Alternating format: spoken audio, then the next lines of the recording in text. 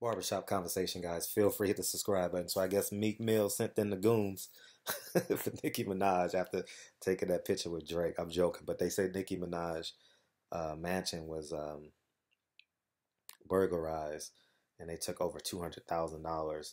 And her home is close to 12,000 square feet. That's ginormous.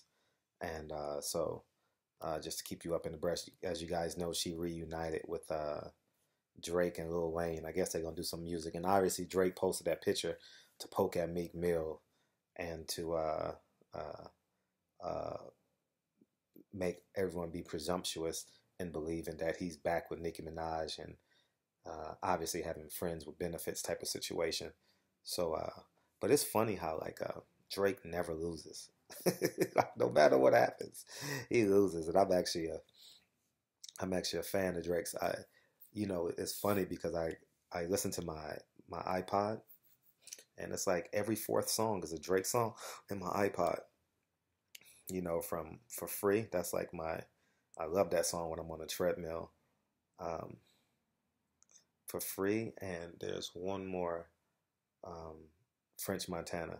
That joint with No Shopping with French Montana. Those are my shit. So, anyways, barbershop conversations. Feel free to hit the subscribe button.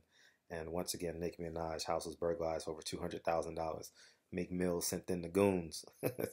They had the security codes. All right, I'll holla. Peace.